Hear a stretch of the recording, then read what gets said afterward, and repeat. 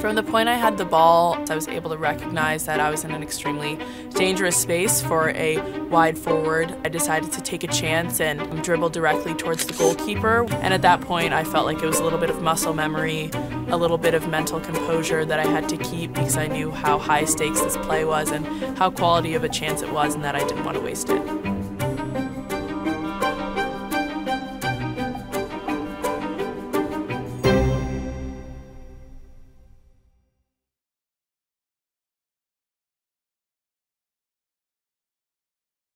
We're just moments from kicking off in this one, the third place game of the CONCACAF W Championship.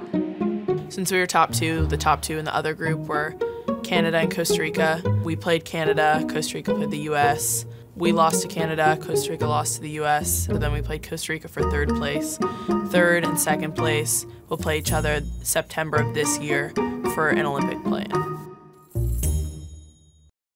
For the Costa Rica game, I recall warming up for about 60 minutes on the sideline since we were going into overtime. They wanted to keep everyone on the sideline warm and ready to go in. There's a lot of great players that were on the bench during that time, so I didn't know if I was going to be picked to go in. Trudy Carter, the winger, will be the one being replaced by Kiki van Zanten. Van Zanten has some pace.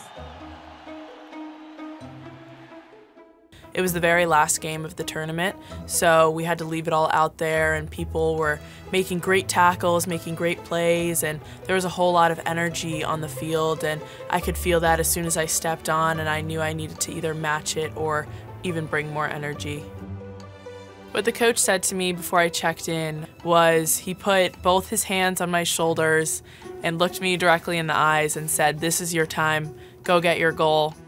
At the beginning of the play, we started with a high pressure from our center forward, and we ended up picking the ball up in the midfield. Our center back won a great header that our midfielder then connected to Drew Spence. Me and her have had a great connection on the field in practices, and the practice before the game, we had been working on that exact play.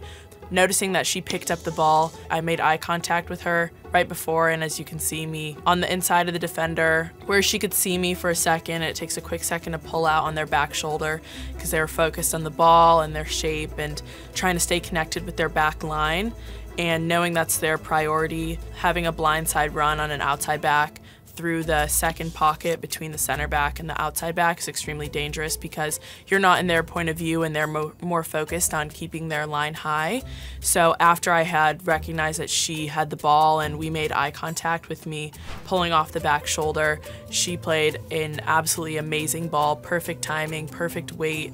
I was able to bring it down with just one first touch, and the way that the goalie came out, her hands were pretty low to the ground, and I feel like she didn't make herself extremely big, so I did my best to keep the ball low and hard and in the corners because it's a lot easier for goalies to make saves from their knees and above because they can reach those areas a lot quicker than getting down lower to the ground. So I went for the low and hard shot in the lower left corner of the goal, and if you watch the video, it's a matter of inches.